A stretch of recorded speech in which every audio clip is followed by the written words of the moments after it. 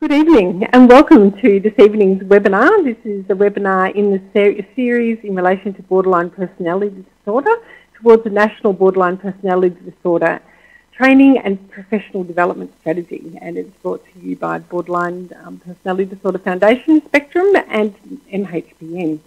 So hopefully you've been part of our earlier webinar that happened earlier on, but if not, welcome to this one, and this is webinar 2. Titled Treatment Principles for Borderline Personality Disorder. I'd like to begin with an acknowledgement of the traditional custodians of the lands across Australia upon which our webinar presenters and participants are located. And I know there's lots of people, we've got over 1,000 people who are joining us so far, and you'll be all around the country. We wish to pay respect to the elders past, present and future, to the memories, the traditions, the culture and hopes of Indigenous Australia. I'm Lynn O'Grady and I'll be facilitating this evening's session, and I'm joined by a panel who I'll introduce shortly. I do some of these webinars for MHPN on a regular basis and really enjoy the opportunity to learn along with you. And in my normal day job, I work at the Australian Psychological Society and manager of strategic projects there, and also do some supervision of some psychology interns as well. So I'm really interested, like you are, in this particular topic.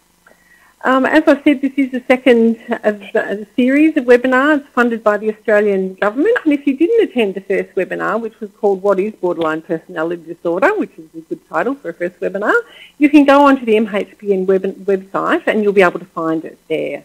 And that webinar was a really good introduction, but tonight we'll pick up on that, but also extend.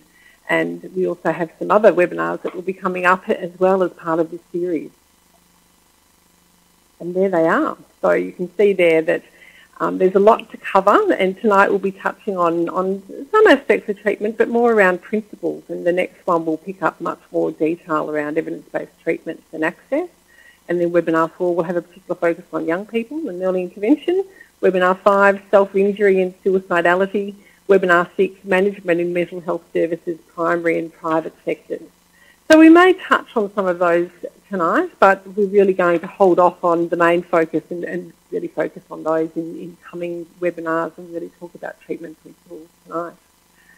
So a bit of a reminder also that whenever we do these webinars, just to, I guess, remind people to think about your own self-care. We're very aware that it's late in the day. People might be watching this later as a podcast as well. But in the evening, you're really sort of thinking about this particular topic and thinking about your own experiences or concerns you may have with clients. So just be, I guess, prepared for the conversations that we're going to have and the information you will be receiving, and just be monitoring your own self-care in terms of what it is that you need to do to look after yourself. This is obviously a professional development event. We're not going to be sort of touching into clients or specific details around people, but really wanting you to be mindful of yourselves and looking after yourselves as well.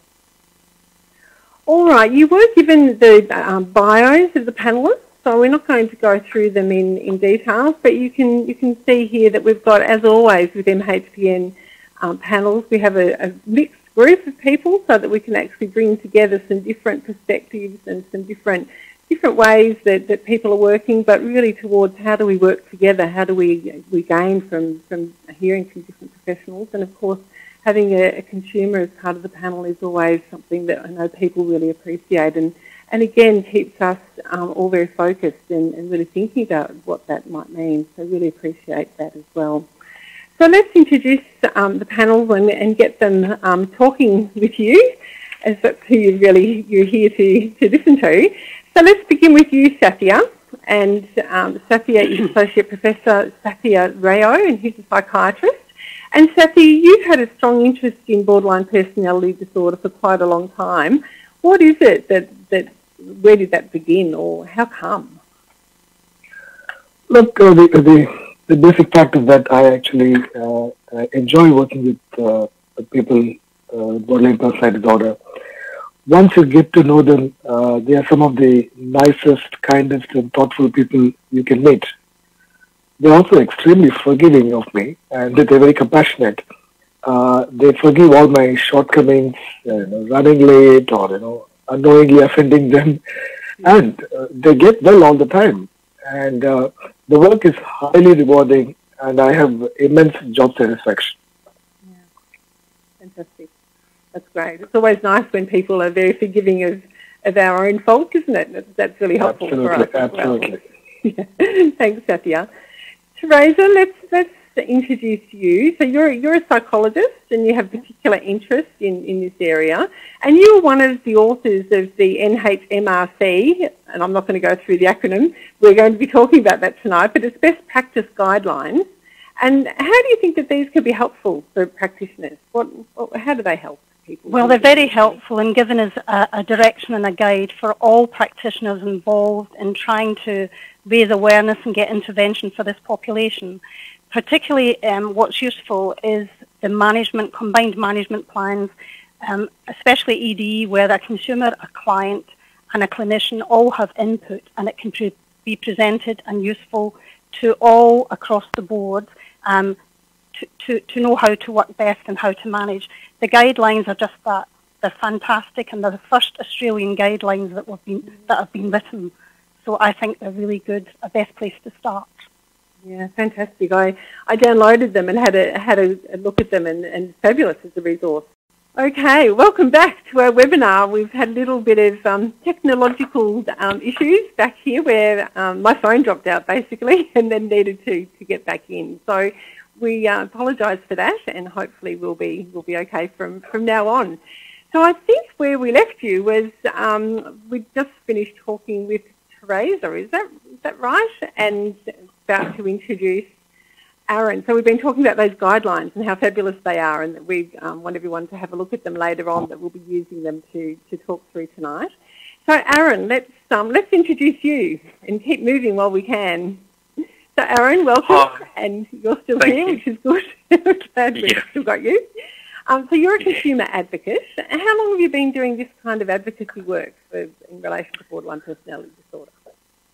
I've been doing advocacy work since about October last year, when I attended a coronial inquest into the 2 deaths of some girls that were diagnosed with BPD. So I met with the BPD Foundation, who attended that inquest as well, and they invited me along to give a panel discussion at a movie night for a film called Borderline, and I answered a bunch of audience questions, and I sort of just hit it off from there in doing various works in advocacy. Right. Okay, fantastic. So, yeah, I was diagnosed in 1995 with BPD. Bit of a rocky road, but I now work full-time for the government. I'm also studying a Bachelor of Laws at Flinders University here in South Australia. Yeah, fantastic. Working and studying is huge. So thank you. It is a big load. Thank you. Yeah. So thanks very much for joining us. And as I said earlier, it's really important that we have your perspective here, and really appreciate you being here and joining us. And it makes it much more holistic when we're hearing from a whole range of people, and certainly lived experience is critical to informing our work. So thank you very much. You're All welcome. right. I think I've got a slide in a moment about technology, funnily enough. This is sort of our ground rules, which I touched on earlier. So this is, of course, making sure we all get as much as we can out of the webinar.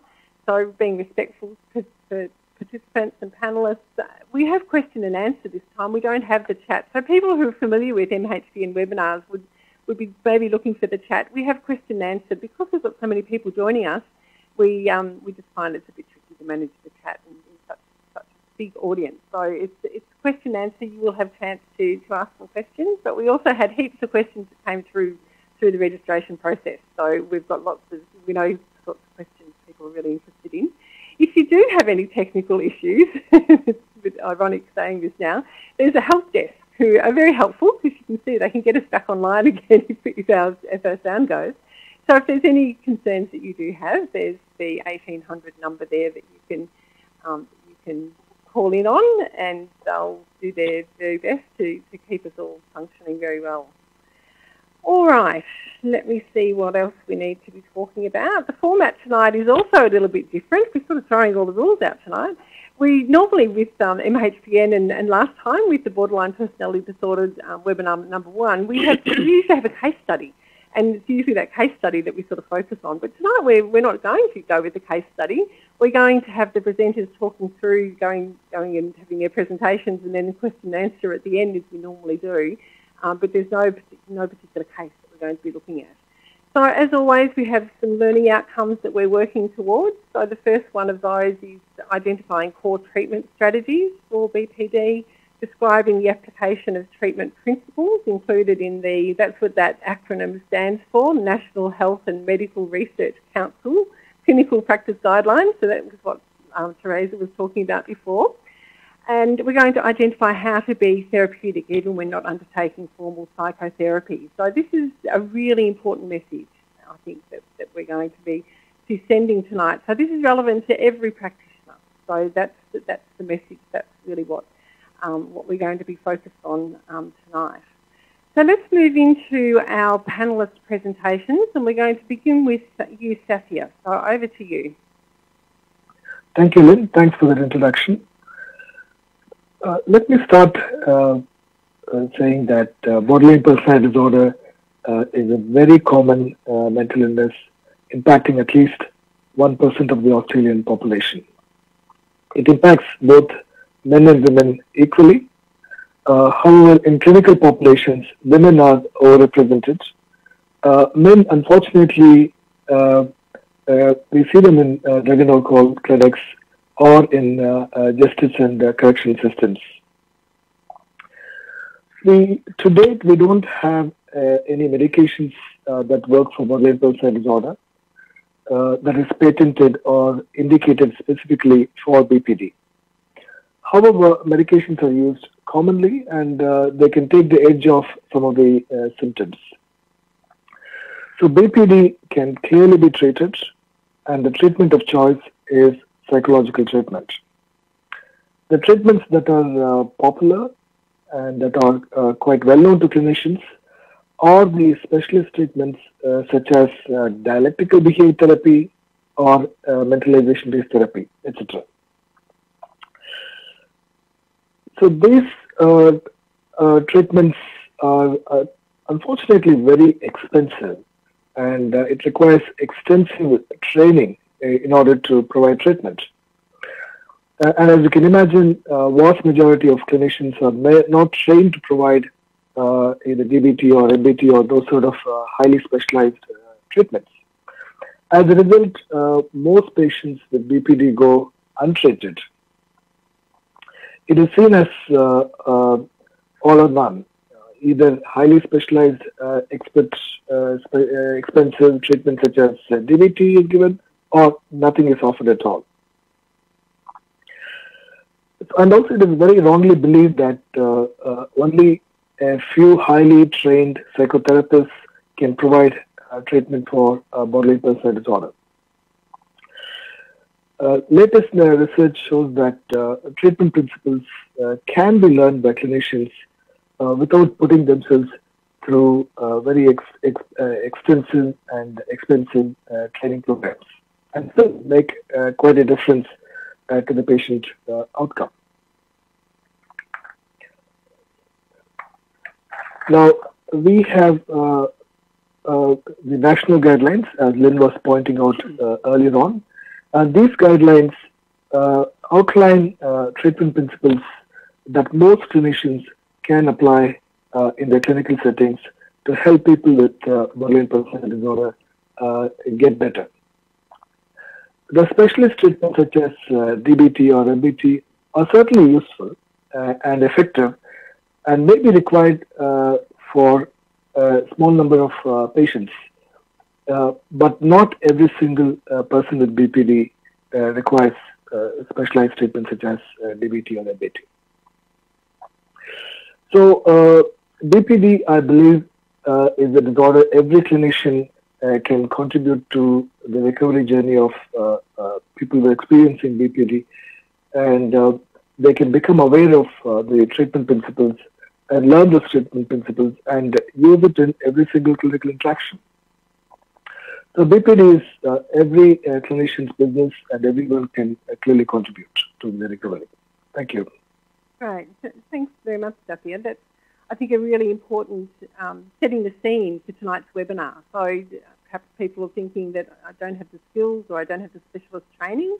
And I guess the really important point is that it's something that everybody can play a role in, and that not all clients might need that level of expertise. So when we're doing that, though, I guess the point of tonight is that we're really looking at, well, what are the principles? What do you do, and what's the most important part of that work? So this is where we're going to hand across now to Teresa and start to have a look at breaking down some of these principles. And what is it that we would want people to be doing?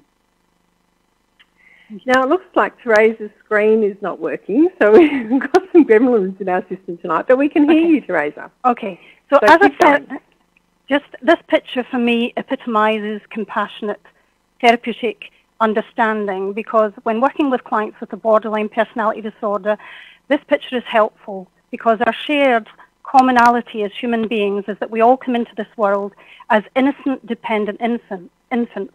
However, influences with our hereditary, our environment, or lack of humanistic nature and nurture, perhaps trauma, shape the adolescent or the adult that presents in treatment before you. So the other one is like building, what's important when working with clients is building a solid therapeutic foundation and trust the regening way. So this is imperative.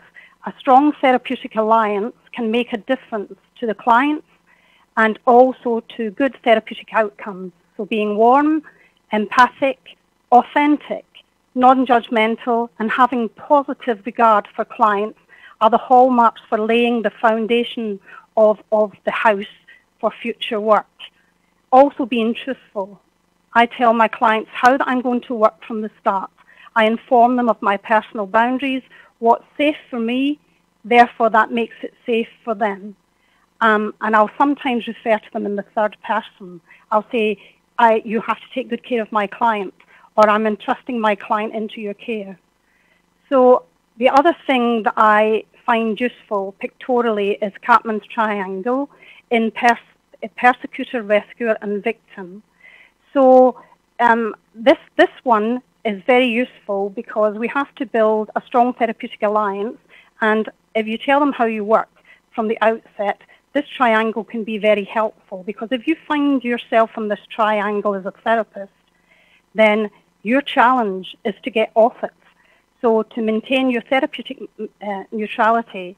So I always give a note to myself that a rescuer therapist needs a compliant victim to rescue.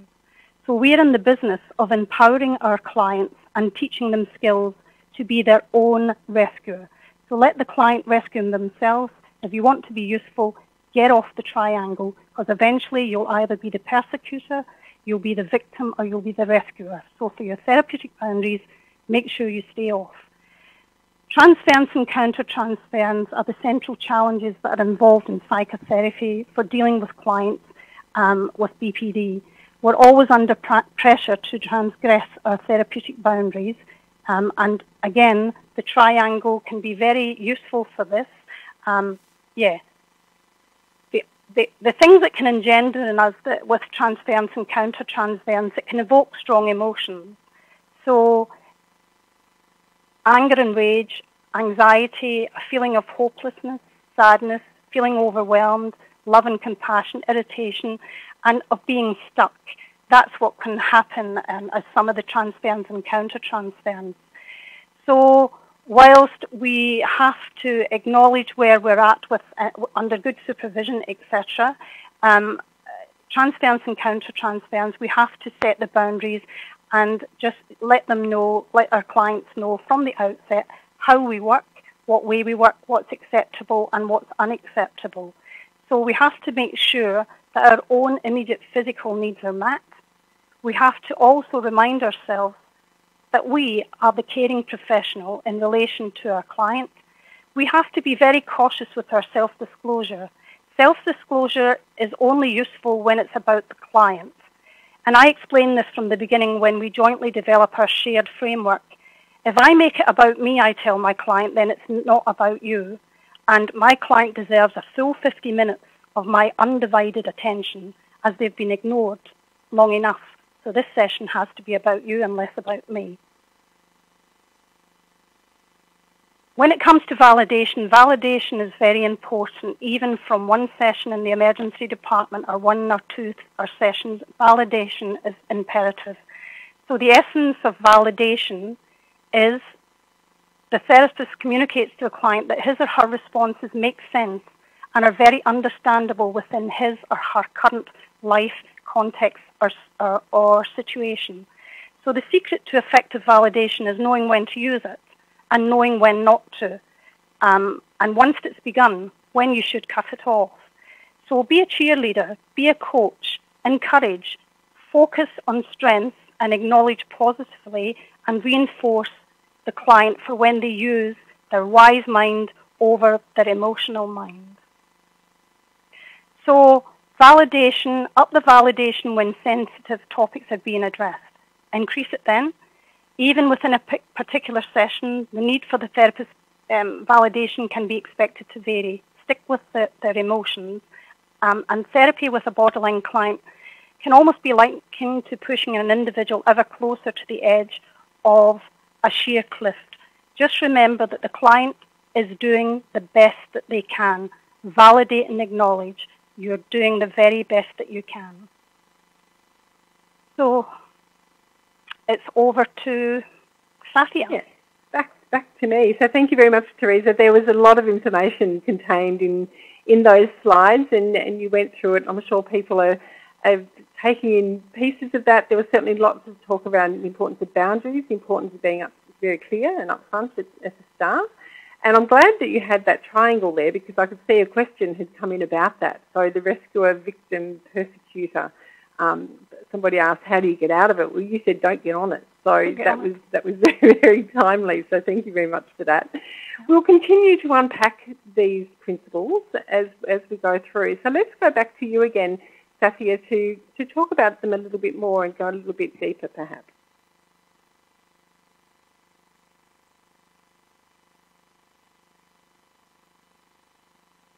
I think you'll have to unmute yourself, Sathya.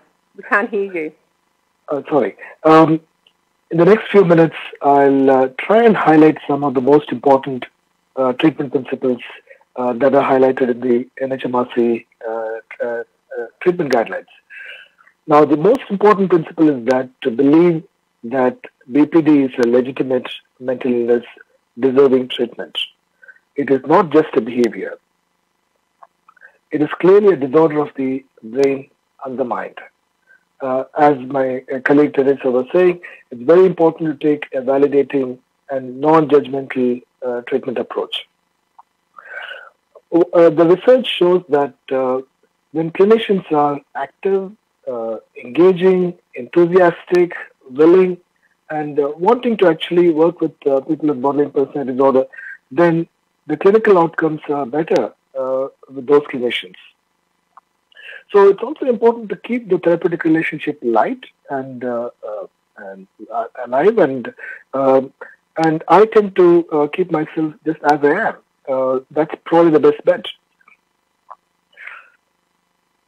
We also want to educate patients, their families, carers, partners, etc., about the symptoms, causes, treatment, and prognosis. See, I'm sure all of us would know that we want to educate our patients about any illness. Any patient needs to be educated about any illness. However, it's particularly important when it comes to borderline personality disorder because there is so much of misinformation out there. Often they have received misinformation, wrong information, and they're often confused. Patients can blame themselves for symptoms. Families can blame themselves for some of the symptoms. So it's very important to explain what is borderline personality disorder and have a good discussion. Also, it is important to highlight the fact that the science of borderline personality disorder is only about 15-20 years old.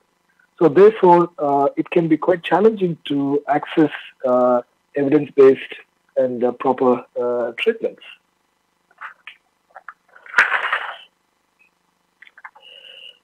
It is one of the important principles is to develop a treatment and a crisis plan that is developed jointly and collaboratively with patients.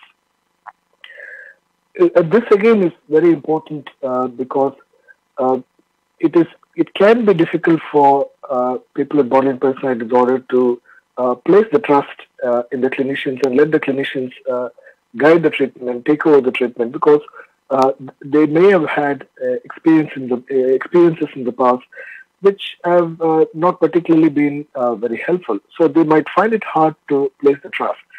So in our practice at Spectra, we tend to get our patients to co-author the treatment plan. In fact, we give them the template and get them to fill it up, and we have several negotiations, and finally we reach a treatment plan and a crisis plan that all of us own. It is also important to have clearly agreed upon goals for treatment, and the treatment should be focused on achieving real change. Because validation and acceptance of the situation, of the trauma, of the past is very important, but so is trying to work on change. As my colleague Teresa was pointing out, it's extremely important to attend to emotions.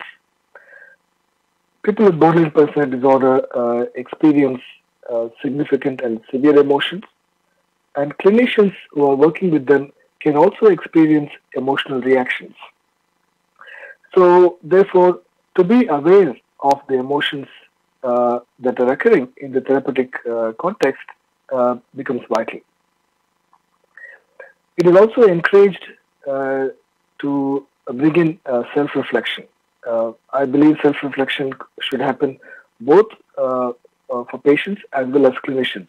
Clinicians should encourage patients and stimulate self-reflection in patients, and also clinicians, while working with people with borderline personality disorder, needs to constantly keep reflecting on their own thought process, their own emotions, and their own behaviors.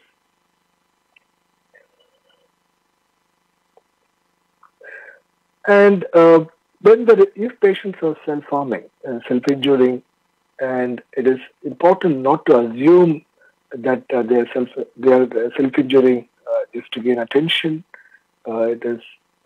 I think it is important to just ask the patients why they self-injure. The most common reason why patients tend to self-injure is because they are trying to regulate their most painful emotions. Often, patients with borderline personality disorder may not be able to connect their emotions with their behaviors and their thought processes. So it's the clinician's role to help them make the connections between emotions, thoughts, and behaviors, and teach the necessary skills to regulate emotions and navigate relationships. People with borderline personality disorder may have experienced suicidal feelings and thoughts for years and years and years. So therefore, it is not going to be possible to change the suicidal thoughts immediately. What seems to bring about the change in the suicidal thoughts is if their quality of life improves and their emotions and lives become less painful. So therefore, it is very important to work on improving the quality of life. If the suicidal urges are severe, and if the clinicians feel that there is a danger, then of course it is very important to provide intense supports, which might include hospitalization for brief periods of time. As I was telling you in the introduction, we still don't have any medications that are patented or indicated for treatment of borderline personality disorder. However, almost every person with the borderline personality disorder does get prescribed with medications. The medications can take the edge off some of the symptoms, and the consensus is that about 20% of the intensity of the symptoms can be reduced by using medications. So, use of medications can play a role, but what is important to remember is that medications should not be used as the sole treatment for borderline personality disorder. Also, we know from a report that about 25% of the patients with borderline personality disorder attempt suicide with prescribed medication. Therefore, clinicians have to be extremely careful when prescribing medications. Having said that, there is a clear role for medications for coexisting psychiatric disorders such as depression, psychosis, etc. Another treatment principle is to be mindful and take a very here and now approach to the problems. Looking at backwards, looking at the trauma, looking at the childhood and developmental issues is important, very important, and that needs to be validated, understood. However, in the initial phase of the treatment, we would not recommend a trauma-focused treatment. Trauma-focused treatments can come in later on, in later stages, if patients are wanting to discuss the trauma and when they are a little more settled. And the trauma-focused treatments are best undertaken by clinicians and psychotherapists who have expertise in dealing with those sort of issues. It is also essential for clinicians to take a long-term view of the treatment. In the short term, there can be ups and downs, symptoms can exacerbate and remit. However, in the long term, we know that most patients get better. Another principle I would want to highlight is that we clinicians need to advocate strongly for the welfare of people with borderline personality disorder because they're often refused access to services and evidence-based treatments. The common experience for several borderline personality disorder patients is that when they go to emergency departments, they don't get the appropriate care. When they try and access CAT teams, they don't get appropriate care. Or even in situations such as when they're trying to access emergency services, sometimes, or they present themselves in family court settings. So it's very important for clinicians to advocate for the well-being of people with borderline personality disorder. I'll probably stop here and hand over to my colleague. Thank you. Okay. Thanks, Sathya. And again, there's so much to cover in this webinar. You've touched a little bit there on some treatments, and just a reminder that we'll be picking up on that in the next webinar. So we'll be really focusing on that because I'm sure people will be really interested in that. You also touched on another question that came through was around how do we support schools and families. You touched on that, the importance of psychoeducation, I guess, and that there's a lot that people don't know. So helping people to understand the disorder is a really important part of that. So again, we'll continue that discussion. I am really keen to move on to you now, Aaron. You've been waiting very patiently, and this is the perspective that is really important for us. So over to you. Thank you. Thank you, Lynn. I will be discussing what works with BPD consumers and what to avoid in interactions, both long-term and once-off interactions.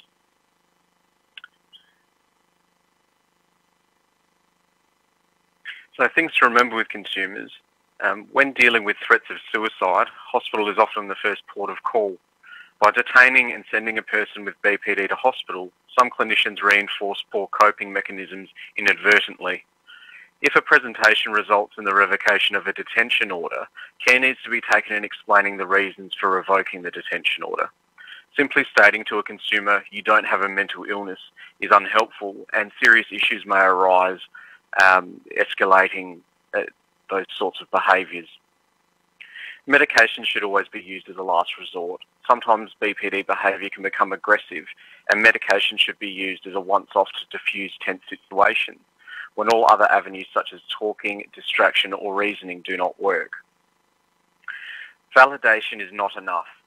While validation works in assisting a consumer with BPD that a clinician can empathise or sympathise with their feelings, there is an opportunity for a clinician to discuss alternative strategies for coping with feelings and or replacing behaviours with strategies that work. Sometimes it helps to re-emphasise feelings pass and do not hang around forever. DBT, MBT and schema therapy may be beneficial, however not one treatment works for all, and it is helpful to be honest with a consumer about variations of responses to treatment.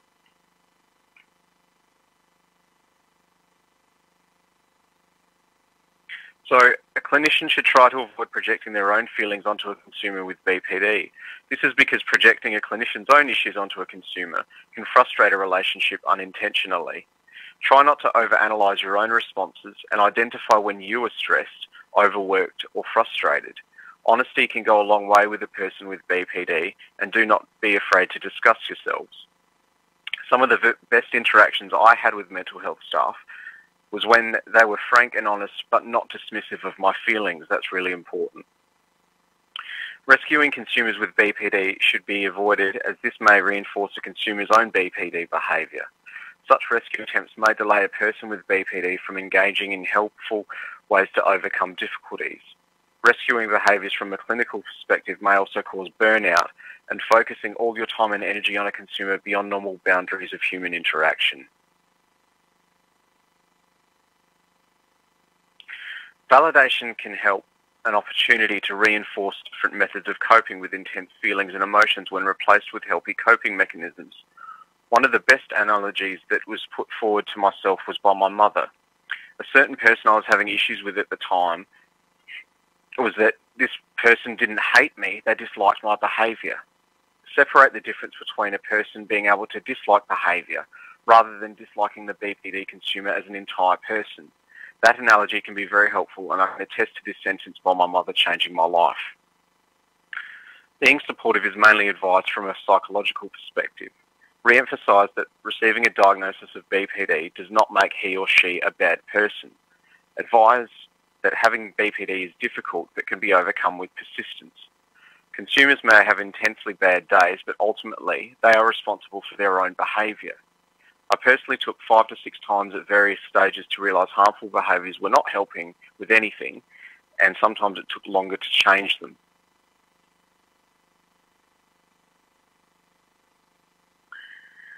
Avoid bad language and loud conversations about BPD behaviours in front of a consumer, especially if it's about them. Consumers may escalate poor behaviours as a result of overhearing a conversation between clinical staff. This is not manipulative. The reaction is more likely a result of their intense feelings being hurt. Imagine if I spoke of a poor behaviour over a loudspeaker in a shopping mall. Would you react well?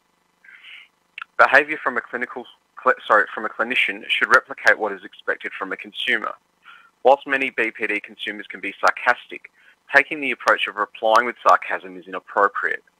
Often consumers have little insight into how their language and behaviour affects others and need to be taught the ways in which their behaviour affects others. Condescending language and using the term crazy can antagonise a consumer. Try to avoid these terms, manipulative and attention-seeking. These terms do nothing but reinforce how poor BPD is misunderstood.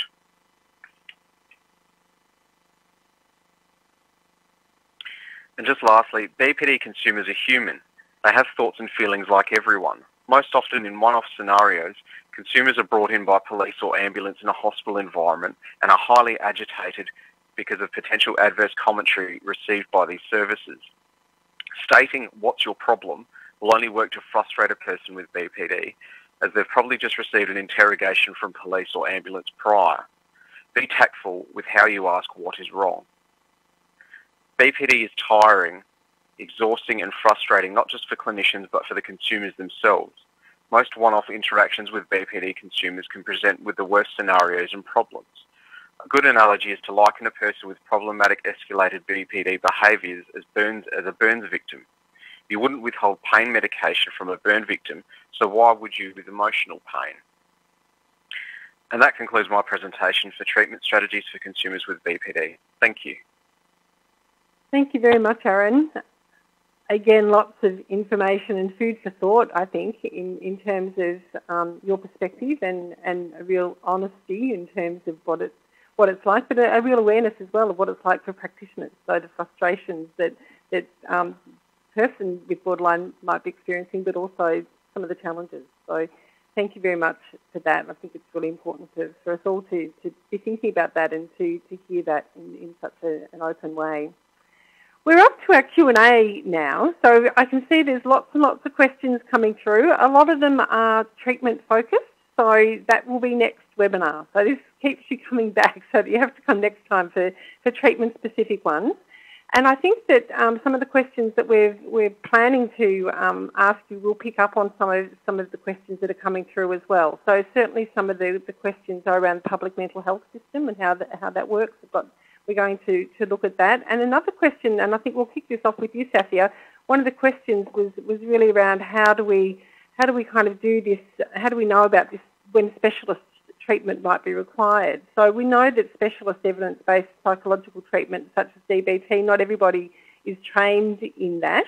So it does mean that not all patients are able to access those treatments. But our argument tonight is that there are lots that every clinician who's working with a person with borderline personality disorder can contribute to as part of the treatment planning, even if they're not able to access specialist evidence-based long-term treatment planning. So are you able to talk a little bit more about that? And perhaps around, I did see one question that was around how do we know that? You know, this is still, you said 20 years, I think, we've been researching and understanding this. So how can we feel confident that what people are doing is going to be helpful if they're not a specialist, I guess? So broad couple of questions there.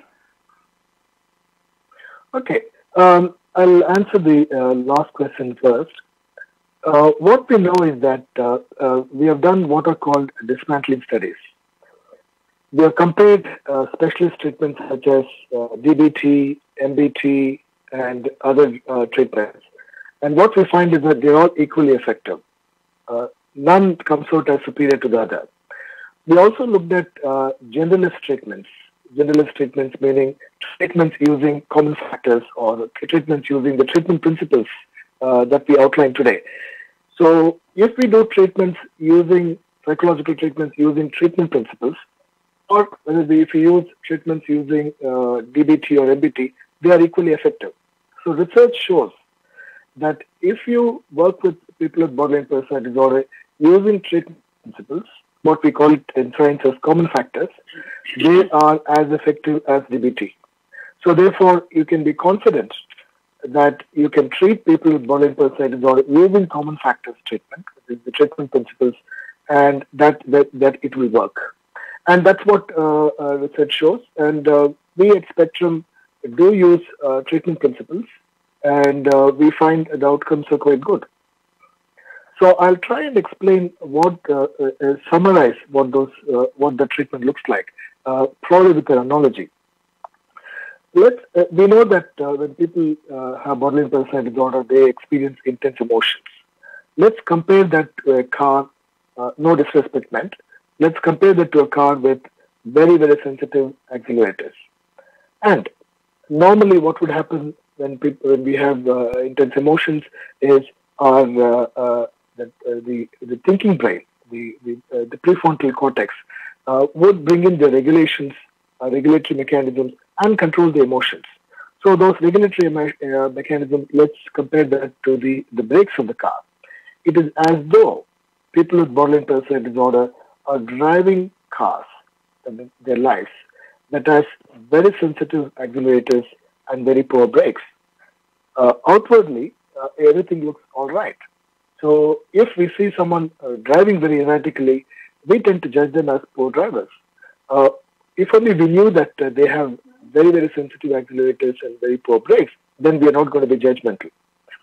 The task here for clinicians is to sit in that car, share some of the risks alongside patients, and teach the patients how to drive such a car.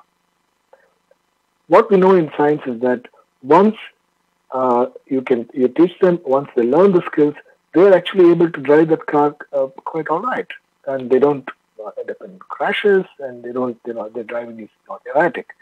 So the principle here is that the problem is in the car, not with the driver. So problem is in the brains and the regulatory mechanisms and the emotional brains of people with borderline personality disorder, and it is not the person who is at fault. It is not the patient who is at fault. And if any one of us were to drive such a car, we would also drive it very erratically. So the idea is to keep teaching the person how to negotiate through relationships, work, emotions, and all the other skills that they require. I wonder whether that sort of sums up what the treatment principles are. Thanks, Sathi. I think that does. And I know the website, and I'll give people the link later at the end. There's a website that does have those common factors, and so that's kind of the research that you're talking about there, that the research that tells us that it's relationships, that the therapeutic relationships that we develop with clients that makes a big difference. I really like that car analogy. It reminded me when I was teaching my daughter to drive, and one day the car did have a fault and just sort of stopped in the middle of traffic, and I really had to step into the shoes as the person with her when she was driving and really think about what does she need to do, what's going on with this vehicle. So I think that's a really nice image for us to carry and to be able to think about, well, what does that mean and what is it that we need to help and teach and guide people to think about in order to manage this situation that they're in. Yeah. So thank you. I think that's really helpful. Let's ask another question. We're going to go over a little bit tonight because we had our little technical hitch. So we'll have an extra 5 minutes or so because it is important that we get a chance to hear from panellists a little bit more in some of the details that people are interested in. So Teresa, I've got a question for you now, which is picking up on that public and private practice setting. So one of the questions was, is anyone working in the public system and know about this 10-session business that people get? So the question that I'm going to place to you is, how can psychologists or other mental health professionals work with people with borderline personality disorder if you can only see the patients for 10 times a year? Well, John F. Kennedy once said, do something. It's been my experience that working with students on practicum or working with the novice therapists, they make the best therapists, because assessment requires that the therapist, along with the client, constantly look for what is missing from the individual or personal explanations of current behaviours and events. So the question always being asked is, what are we leaving out here? What are we not getting? So as mentioned throughout this presentation, and Sathya mentioned that a here and now approach, validation to the client regarding their lived experience, be upfront and collaborative in what their expectations are for engaging with therapy with you. Don't promise what you can't deliver. Focus on the assessment, what's happening here and now, including any current risk to self. Psychoeducation around neurobiological factors contributing to emotional dysregulation, to impulsivity, and how currently their lack of distress tolerance is impinging on what's going on for them just now. So sometimes showing clients a visual map of the brain and highlighting that currently the 9 functions of your prefrontal cortex appear to be shut down in shutdown mode. Over the next few sessions, you and I need to work together to help you take control of this little part of your brain. This just means that just now your feeling brain is overriding your thinking brain. So teach them mindfulness techniques, here and now, and how to engage and ground in the senses. So just, anything that you can do that is evidence-based and therapeutic can be done in 3 sessions, can be done in 5 sessions, can be done in 10. John F. Kennedy, as I reiterate, says, do something. Don't be afraid. You can do something. You can join. You can be empathic. You can educate. You can develop a relationship in those 10 hours. It might be the best 10 hours that client's ever had. Fantastic. I really like that end point, that 10 hours might be the best they had. If following these treatment principles and people develop that trusting relationship and that psychoeducation, understanding what's happening, it sounds like it's a really important part of the work. So there's a lot that you can cover in 10 sessions. So thanks for that perspective, Teresa. I think that's really important and hopefully does give people a sense that what you can do in that period of time can be really helpful. And it's part of that the whole picture, I guess, and each little step makes a difference. So thank you for that. Yeah. Aaron, I've got one for you, and we have had some people asking about families, carers, friends, partners, so all the people in the networks around individuals. How can all of those people play a role in helping the person with borderline personality disorder to get better or to sort of get through some difficult times, perhaps? There are a few strategies you can try. As with BPD, things are sometimes more receptive than other methods, and it's just a matter of persistence, as I was talking about earlier. One of the first things you can do is validate what your loved one or associate may be feeling. That's in is recognising that what they're feeling is an issue and helping them get through that emotion. That this is achieved usually by taking a non-judgmental stance. So you wouldn't criticise or dismiss a person's feelings with BPD. As you wouldn't say, "Oh, that's silly, get over it," or "You shouldn't be feeling that, why can't you just snap out of it?" That snap out of it mentality generally makes things worse. So if you can try to use strategies that are not blaming, sometimes distracting can really help. So if you can see a person with BPD is getting agitated, you can always try and distract them by going for a walk or playing some music or learning an instrument. There's all sorts of different ways and techniques you can try to do, but you have to be prepared yourself to try with them, because if you can do that and they can reflect on that you're trying to give them a go and trying to get them through their emotions, that can help. So it's just generally a supportive role. It does take a long time to recover from BPD. Not always, but with some it can take quite a while. So it's just persistence and to keep trying. You can try and use examples of others with BPD who might be doing well, in the sense that you can show them that you can recover from that. That may help as well. Yeah, thanks, Aaron. That's really helpful. And I guess it's walking beside, I guess, and individualising it, because each person is obviously an individual, and at different times different things might work. So it sounds like there's a whole lot of, again, quite simple things that might be helpful that people can do together and sort of form a partnership with the person. I imagine it's quite important that families in particular might get some help for themselves as well. Is that something that you'd be, in terms of sort of thinking about how do you support the person, is that something that comes up a bit? Yeah, you need to be able to take time for yourself as well, because sometimes BPD behaviours can be very draining and very intensive. If you don't take time with yourself, just as a clinician would, if they spent and invested all their time with a person with BPD, they'd probably burn out eventually and not be able to do any further work. So it's really important that you take time for yourselves and don't criticise yourselves if sometimes you get angry or say things that you shouldn't. That's really important because, like a person with BPD, we're all human, we all make mistakes. Sometimes people with BPD make a lot more mistakes than others. I know I certainly did. And I think it's important to look at yourself and say, I'm doing the best I can, I'm trying, I'm still here, I'm still trying to support this person with BPD. Yeah, great, thank you. That's really important, I think, for people working, because of course some people who are listening tonight might be working with family members as well and think about how do I support them, and again the psychoeducation sounds like it's really important for everybody to really understand what's going on. So thank you. Moving back to you again, Safia, we've got a question around GPs, and whenever I facilitate these MHPN webinars, this question always comes up about GPs, and I know we've had lots of GPs who have registered for tonight as well, and hopefully are here with us. I think there's about 1,500 people who are live with us tonight now.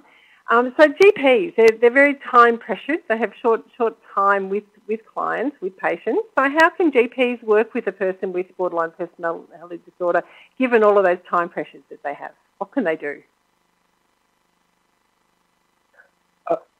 The treatment principles that we discussed today are particularly relevant for general practitioners. Let me try and see if I can put myself in a GP's shoe. GPs are time poor. So first, we would want to be able to recognize borderline personality disorder. One of the easier way of recognizing would be to give a questionnaire.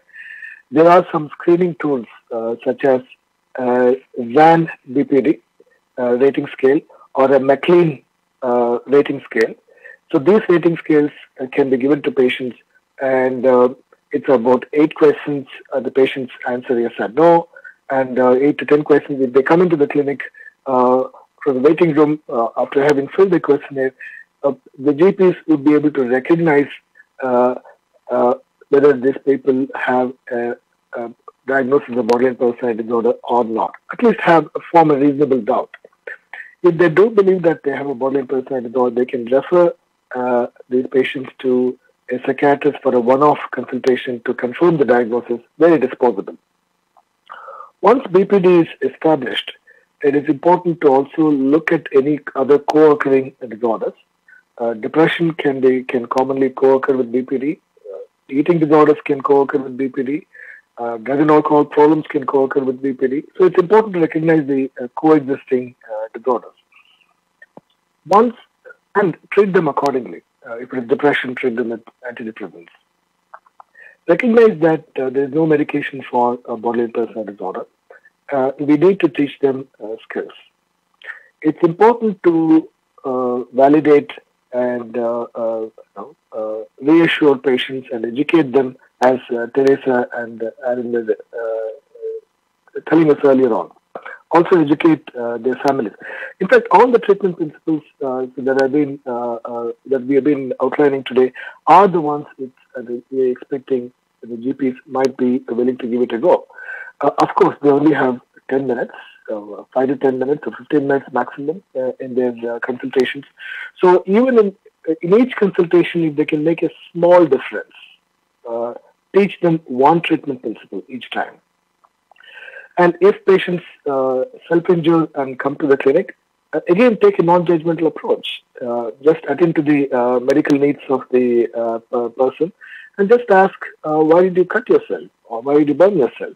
And the patient says, because I was feeling painful emotions, validate them and try and see, if time permits, try and unpack a little bit as to what could have been the chain of events that led to them cutting.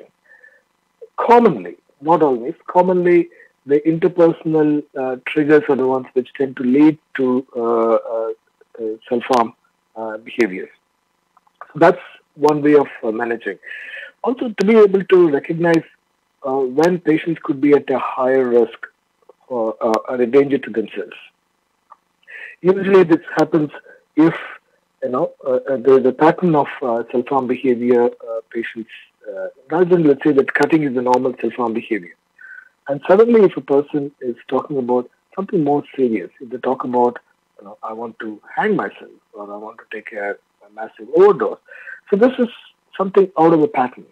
If it is out of the pattern and if it is a very high lethal self-harm they're talking about, so that's the time to recognize that probably these patients are at a more immediate danger. Then you might have to give them more intense support. You might want to ask them to come tomorrow. Or if the danger is imminent, of course, you need to call an ambulance and encourage patients to seek hospitalization for short periods of time. Also, to recognize that that the access to specialist treatments is very limited. Also, we have an entire generation of clinicians who are not trained in the treatment of borderline personality disorder. So therefore, the GPs might struggle to find people to refer to. Also, some of the mental health clinicians might have a bit of stigma around borderline personality disorder and might not be willing to treat them and might in fact refuse to treat them.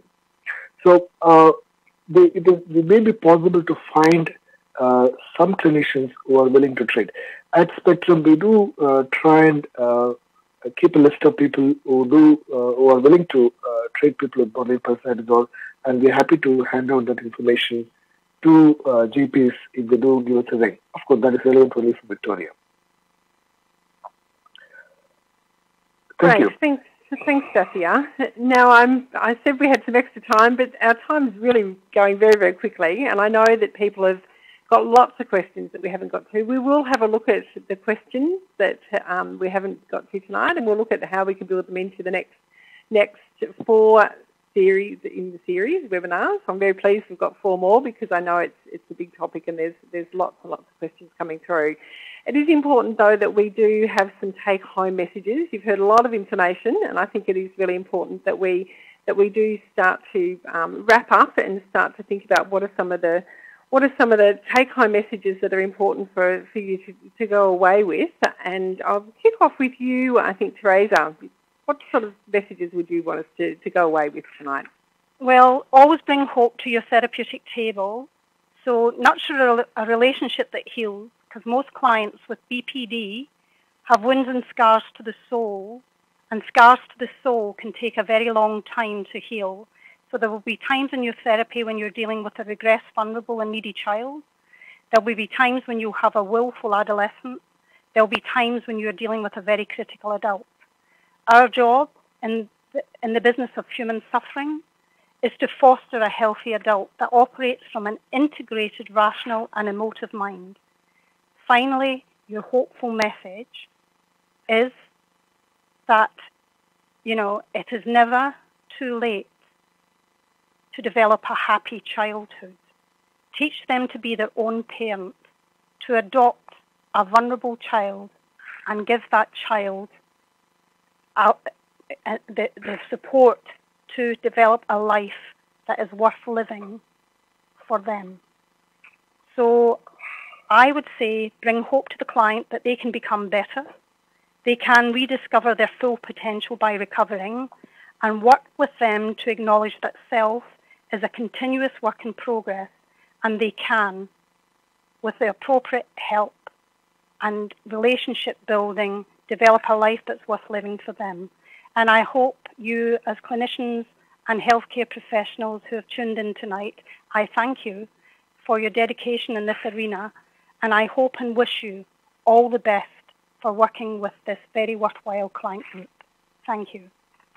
Thank you, Teresa, and it's a pity we couldn't see you as you were sharing those thoughts, but we certainly appreciate the images that you provided, because I think they're lovely for us to take away with. So thank you, and passionate about this work, and it's great that you can feel like there are a lot of other people that are out there wanting to join with you in doing this. So thank you. Aaron, let's move on to you. What would be your take-home message for people tonight? Thanks, Lynn. I think being patient yet persistent with a person with BPD is really important.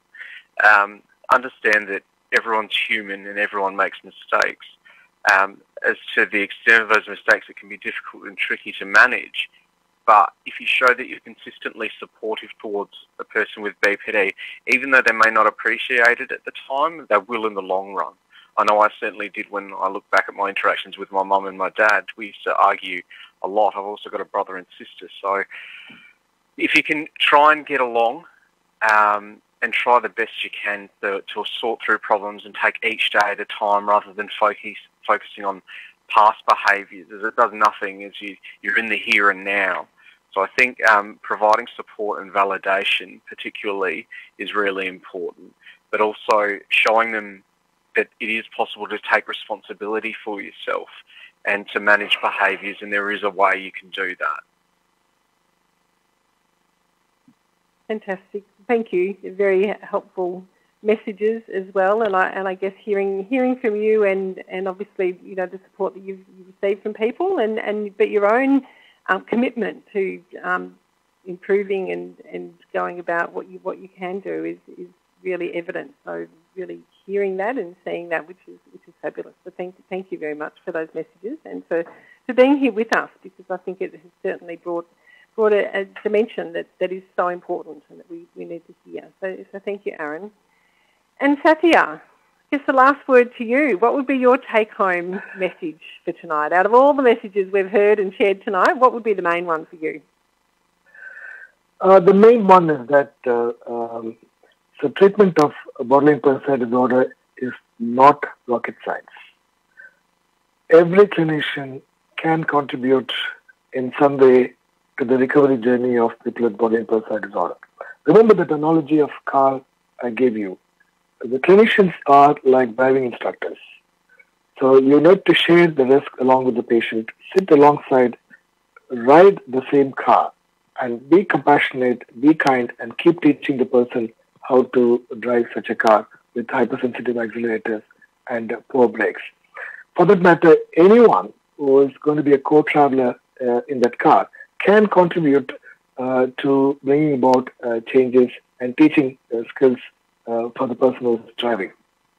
As one of the scientists in our field put it, any reasonable treatment provided by reasonable clinicians in a reasonable manner may be beneficial to persons with borderline personality disorder.